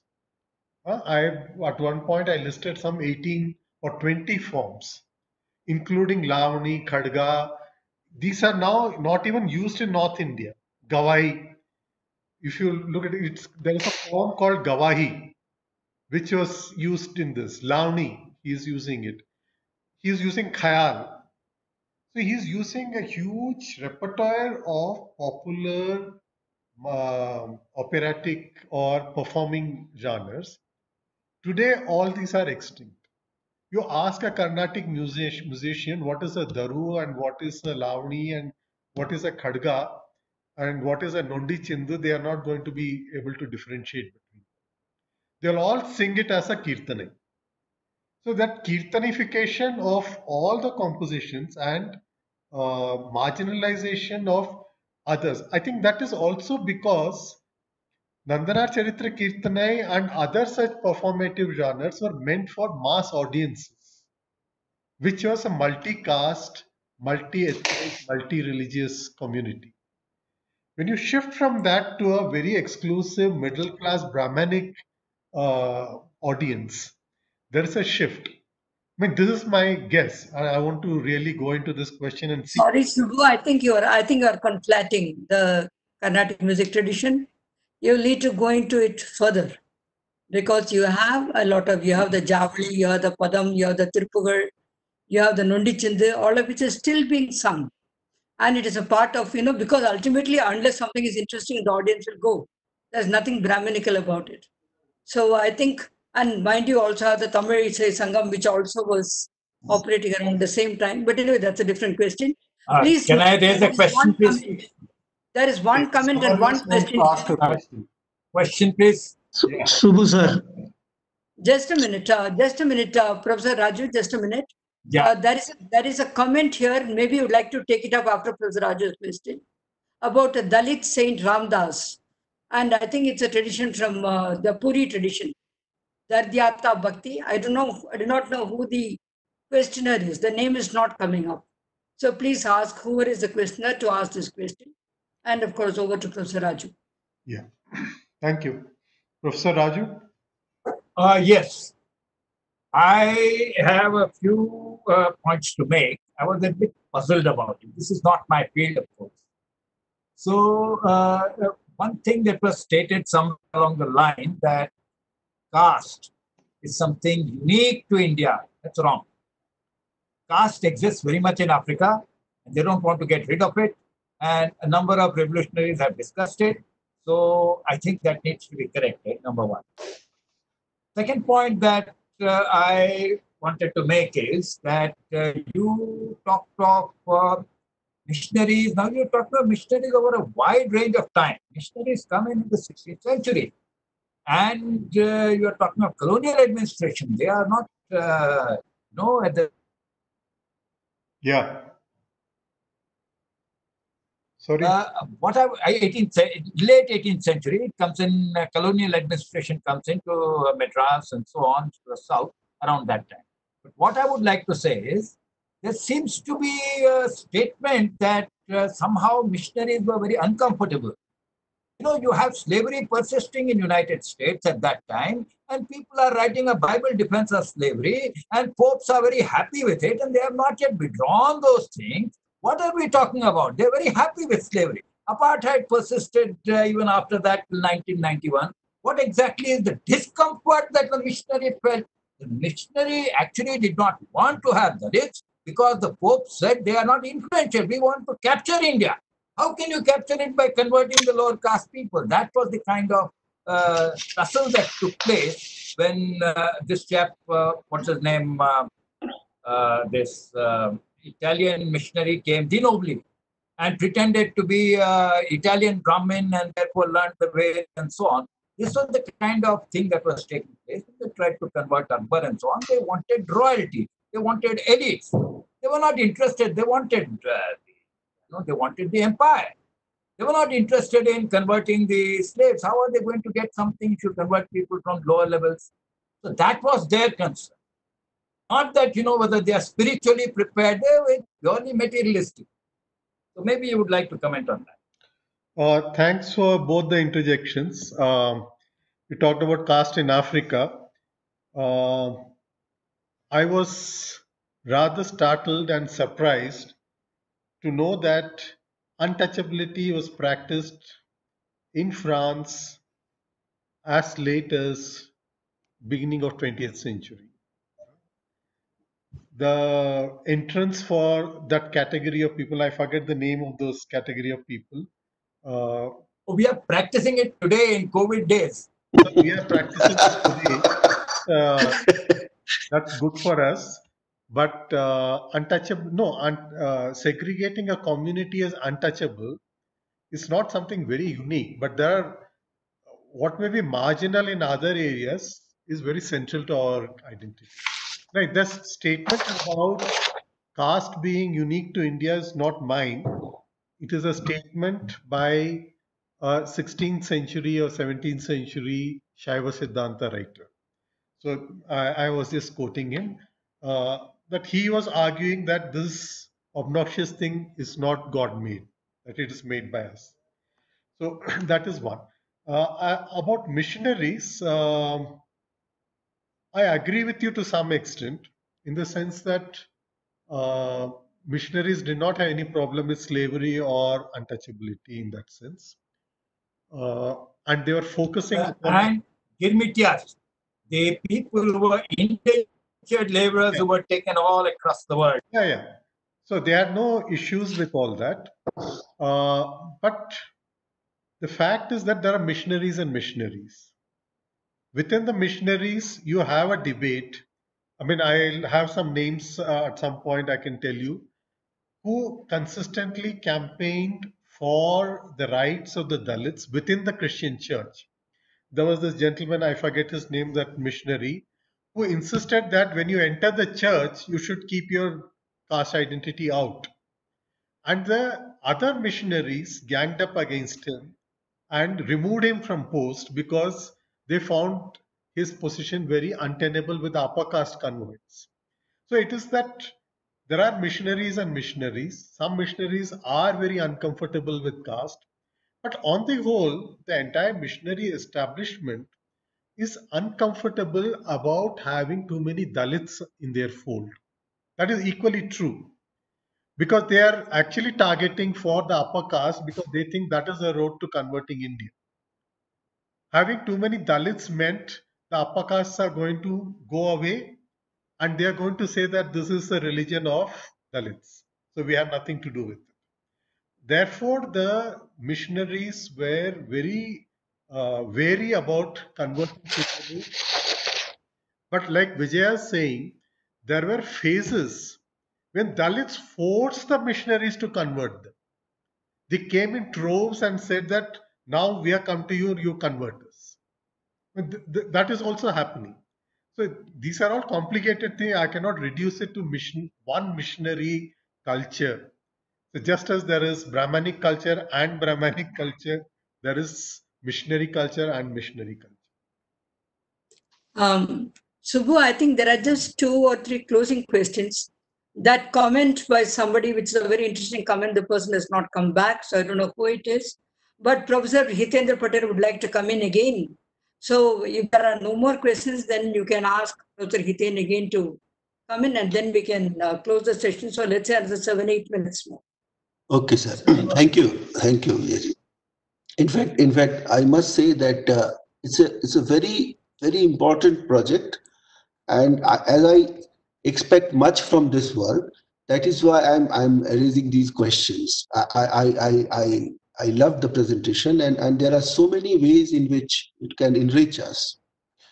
I'm very uncomfortable with what I call scholarship in Rijal, in which the main question remains unanswered and so many other things do come in. For me, the basic question that is related to it is that the tradition's possibilities in tradition to negotiate with these questions related to the Dalits. And unfortunately, Bhakti tradition or Bhakti movement itself has not been adequately studied. And this is my impression. I'm not an expert of that field, but this is my impression that if we go back to Bhakti movement's literature, you will find a lot of things which are there, which can help us to understand the 19th century text of this kind. The Bhakti movement's literature was not predominantly produced by Brahmins. And in fact, no Bhakt poet or the Bhakt literateurs was against the Dalits as such. In fact, a lot of materials are there. In fact, we selectively use Kabir, and in fact pose. If you must be familiar with Kabir versus Tulsidas debate and all. Even Tulsidas, even within what are called the traditional people, Brahminical, supportive of Brahminical Varna, some sort of thing, they also had a very, very interesting kind of considerations which have not been studied so far. So I would have loved to see the traditional sources in order to understand the 19th century text in a bigger way, rather than going into some external forces which have been emphasized in the historical literature. We always go back to those kind of scholarships and try to relate with that. I expect you to, because you are capable of that, and I expect you to locate these questions in that tradition which you have already mentioned when you answered my question, that Indian tradition, whatever, not Brahminical tradition I'm talking about, in Indian literature produced by Bhakt poets, we have enough to understand why these kind of sentiments did exist, and there was so many kind of things which were there. At one point, I need your certain clarification. You must have thought about it, that Dalits could be part of it, but Dalit can initiate only Dalits. You mentioned at one point that Dalits could be part of it, but Dalits could only initiate Dalits only. On what basis you have said it? Sorry, repeat that question. I missed that question. Last question. You mentioned that there was a situation in which Dalits could be part of it. I mean, part of the one kind of a system where Dalits could be part of that. Saiva Siddhanta. Yeah. But they could initiate only Dalits. No, not Dalits. Sorry, Shudras. Okay, I mean, sorry. I was using this. Yeah, Shudras could only Indian traditions differentiate between Shudras and Antyajas. They don't put them on same status.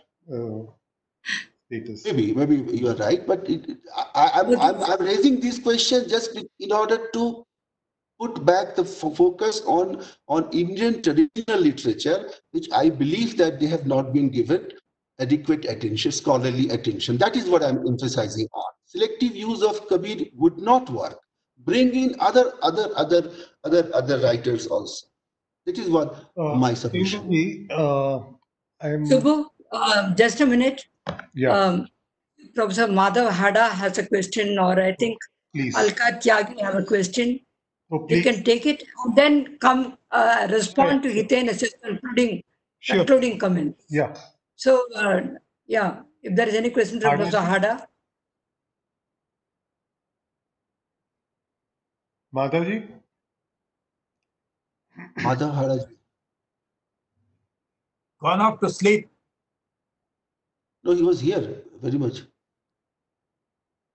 Yes sir, हम एक 19वीं शताब्दी के text को लेकर काम कर रहे हैं। हाँ जी। उसका नायक संत भक्त की हैसियत में है और वो सदियों से है और दलित है जी। ये अपने आप में इस बात का प्रमाण है कि हमारी परंपरा में दलितों के लिए गुंजाइश निरंतर है, ये मान के एक। दूसरा, आपने एक पद शब्द इस्तेमाल किया है, ये उत्तर भारत के सभी संत भक्त इस्तेमाल कर रहे हैं पदों का, हमारे यहाँ सभी। लेकिन आपने पद को सीधा जयदेव से जोड़ा, लेकिन इससे पहले ये बौद्धों के चर्या गीतों में जी बिल्कुल। दूसरा, पद का सीधा संबंध संगीत शास्त्र के प्रबंध से है और वो उसके जो भाग हैं ध्रुव, मेलापक, उदग्र, आभोग। ध्रुव उसका पहला चरण है और वो अंत, ध्रुव से शुरू होता है कोई पद और ध्रुव से ही समाप्त होता है। आभोग उसका अंतिम चरण है जिसमें उसके रचनाकार का नाम भी आता है। आलवार संत इस्तेमाल कर रहे हैं इस पद का और उनके ग्रंथ का नाम ही तमिल नालियार प्रबंधम है पूरा का पूरा, इसलिए इसका सीधा संबंध जयदेव से नहीं है। मुझे लगता है ये परंपरा बहुत पुरानी है। एक और जानकारी जो मुझे जिज्ञासा है मेरे मन में वो ये है कि आपका जो आपकी रचना का जो नायक है वो नायनार परंपरा से आता है। मैं ये जानना चाहता हूं कि क्या आलवारों और नायनारों के बीच में विचार और वर्चस्व को लेकर कोई प्रतिद्वंद्विता थी क्या? बिल्कुल, क्यों नहीं। धन्यवाद। मैं Subbu, if there is any question from Alka, please take it and then go on to your responses. Hadaji has not finished. Hadaji, आपने आखिर में जो Yes, I finished, sir. I finished. Okay. He finished. Alka? Alka? Anything? Okay, none. Okay, carry on then, Murli. Sorry, Subbu. Okay, मैं हाड़ा जी के मुद्दे से शुरू करता हूँ। मुझे संगीत के इतिहास में और खासकर उत्तर भारत में संगीत के जो टेक्स्ट हैं, उन्होंने गायन को किस तरह से स्ट्रक्चर किया, ये जानने की ज़रूरत है।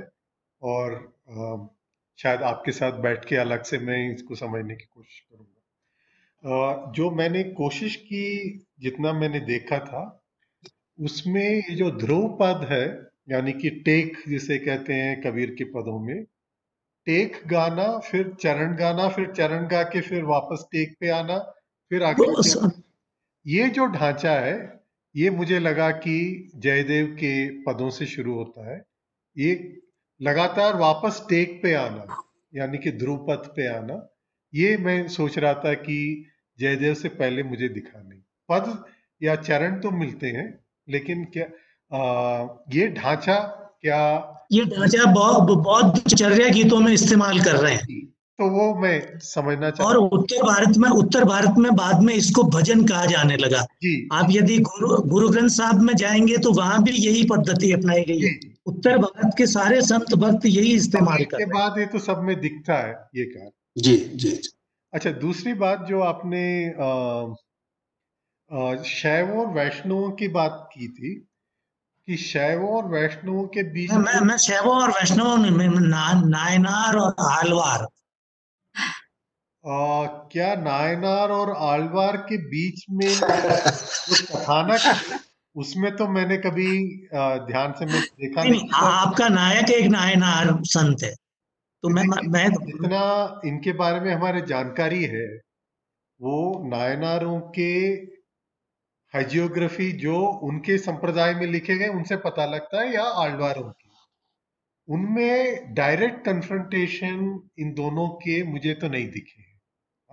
डायरेक्ट कन्फ्रंटेशन उस समय, समकालीन कन्फ्रंटेशन जो होता है जैन संप्रदाय से होता है, बौद्ध संप्रदाय से होता है। वैष्णवों और शैवों के बीच में इतना था, ये मैं आलवार और नायनार संप्रदाय में मैंने नहीं देखा है। लेकिन तुरंत बाद चोर काल में ये बहुत ही प्रतिद्वंदी रिश्ते में थे। चिदम्बरम मंदिर खुद इसका गवाही है कि उसका जो आर्किटेक्चर है, उसके अंदर जो अलग अलग खंड है, उसमें तुरंत दिखता है ये झगड़े का एक तरह से निराकरण का प्रयास वहां दिखता है। तो ये प्रतिद्वंदिता दोनों संप्रदाय में है, लेकिन आलवार और नायनारों में रहा ऐसे मुझे दिखा नहीं है। मैं फिर से देखना पड़ेगा ध्यान से आपके सवाल को लेके। अच्छा, एक और बात बता, मैं जानना चाहता हूं कि क्या आलवार संत शंकराचार्य के अद्वैतवाद की प्रतिक्रिया में, रामानुजाचार्य वगैरह सारे लोग, विष्णु स्वामी वगैरह, क्या शैवों के यहाँ भी ये प्रतिक्रिया है? नहीं, देखिए, आलवार संप्रदाय जो है, जो 4000 दिव्य प्रबंधम जिसका आपने उल्लेख किया, ये प्राय या तो शंकराचार्य के पहले के हैं या शंकराचार्य के आगे पीछे होंगे। बहुत ज्यादा ये कहना कि शंकराचार्य से ये प्रभावित हुए, ये कहना मुश्किल है। लेकिन नम्माळवार जरूर वेदांत से प्रभावित है। वेदांत अलग अलग तरीके से उन तक पहुंच सकता है, अद्वैतवाद से ही पहुंचे ये जरूरी नहीं।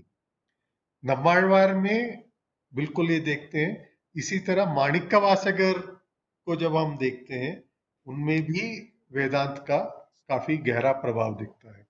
शंकराचार्य का अद्वैतवाद का, मायावाद का प्रभाव था या नहीं, ये बहुत स्पष्ट नहीं है। मेरे ख्याल से ये थोड़ा नहीं, सारे अलवार उसकी प्रतिक्रिया में, उसके प्रतिरोध में है लगभग. Sorry, Professor Hada, I think I must intervene because time is 5.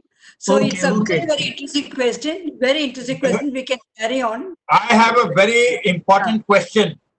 Yeah. What about the samosas and tea? When I come back, we'll have it. Okay, can I, Subbu, with your permission, make the closing comments? Or do you have anything more? saying they are also become virtual. Okay, all right. So I would like to firstly thank Ashwini Sharma, but for his fantastic labor. We would not have had such a wonderful session. He has been unwell. So he has come back, in order to be with us. Thanks a ton, Ashwini. And thank you, Subbu, for an amazing, fascinating session. And I really, really want to be back with all of you. Thanks a lot. And back. Surendra जी से मैं बाद में मिलके बात कर ही लूंगा. बहुत शानदार, बहुत शानदार. Thank you. बधाई. बहुत बधाई. I don't know.